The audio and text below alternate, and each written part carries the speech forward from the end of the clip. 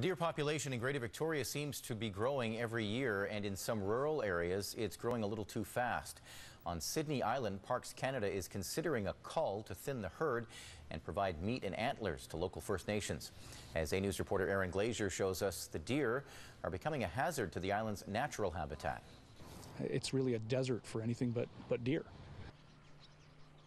Sidney Island has long been an oasis for these deer, but their overeating has killed the ecosystem, and now they may be on the chopping block.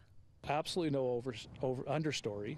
The trees were all chopped off to the height that a deer could reach, so as they'd stand up and eat, there was just a straight bottom to the live crown of every tree, nothing down until this sort of pool table swath of green. In the early 1900s, the island was owned by a private citizen who introduced the non-native deer for gaming purposes. Today, Sidney Island is made up of both public and private land, but the deer know no boundaries. An estimated 700 roam the forests and meadows on the island. That number is actually down from its height in the past. Close to 2,000 lived on the island, but many were shot by private landowners and sold to local restaurants for their venison meat. The smaller the population gets, the more the effort's required to capture them. So now we need to be adaptive. We need to shift our strategy.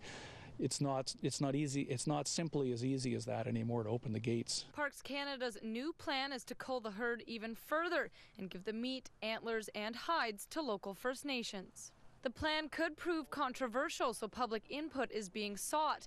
You have until September 15th to tell Parks Canada what you think. We're looking for comments. We're interested in what people think. We're strongly consultative in things like this. We do want to know what people think. I think it makes a lot of sense. Once again, the animals can reproduce with alarming efficiency, and so they probably would reinstitute the population without too much difficulty.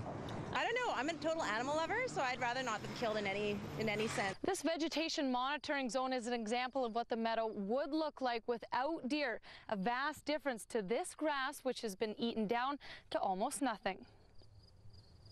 Parks Canada hopes to re-establish the population at 100 to 300 deer, depending on how the ecosystem recovers.